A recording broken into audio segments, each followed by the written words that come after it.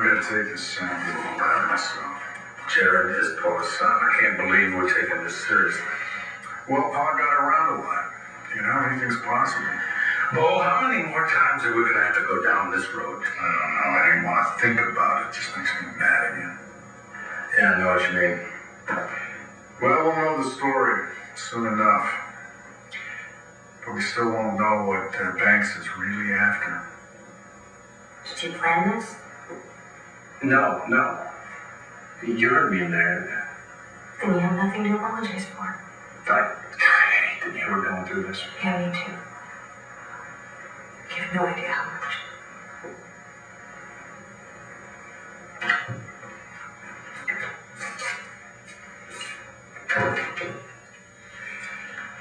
Natalie?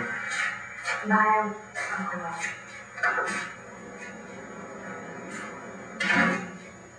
Yeah, I'm sorry. I can't.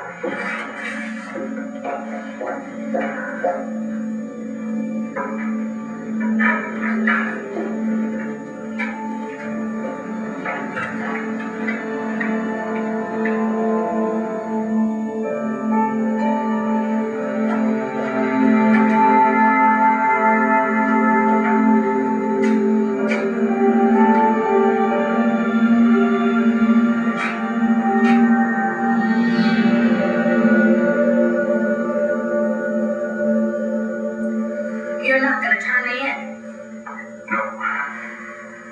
Even without the money? Even without the money. This is a trick, right? This is a trick. You're going to make me stay here, and then you're going to go get Todd and tell him where to find me, right? Man, that's a good idea. Why didn't I think of that an hour ago? Now everything's changed. I'm not going to do that to you. Okay. Okay, here. Can you tell me why you changed your mind? I don't know. I keep trying not to be a finer person than I thought I was. I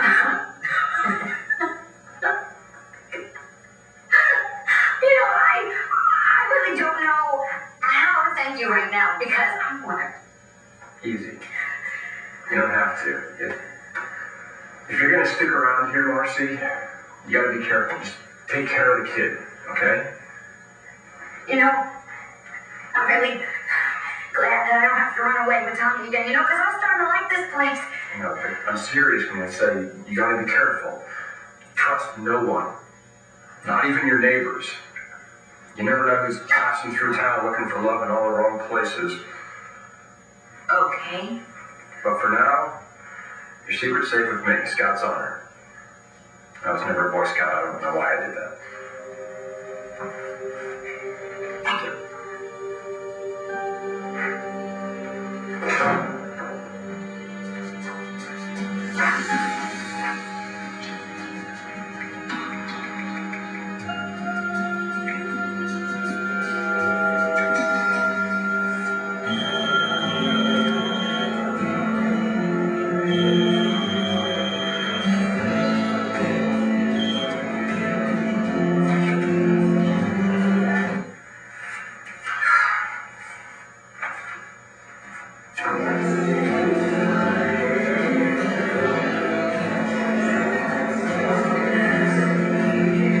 Here's to fathers and sons.